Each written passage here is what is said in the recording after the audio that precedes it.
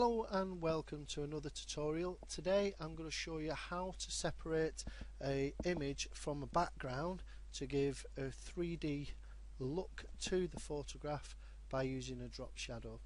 Very easy, very quick to use.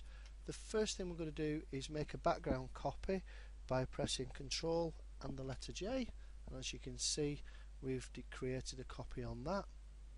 Then we go up to Image, Canvas Size, and on this I'm just going to put 2 centimeters in width, 2 centimeters in height. That will vary depending on the size of your image. This is only a small image just for the video. Making sure that the canvas extension color is set to white.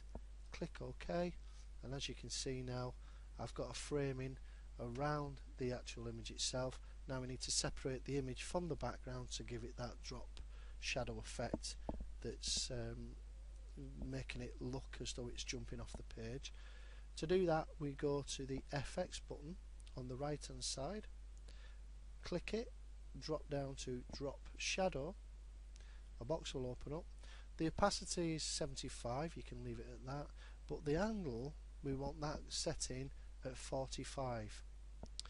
From there then we're going to move the distance away from the image itself, the spread just slightly out, but the size we want it more or less diffusing a little bit more, so I'll go up a little bit, and that's it. It's as simple as that.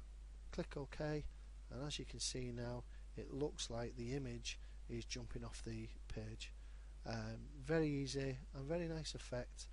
To finish it off, go to Layer, flatten the image, and there you go. It's as simple as that.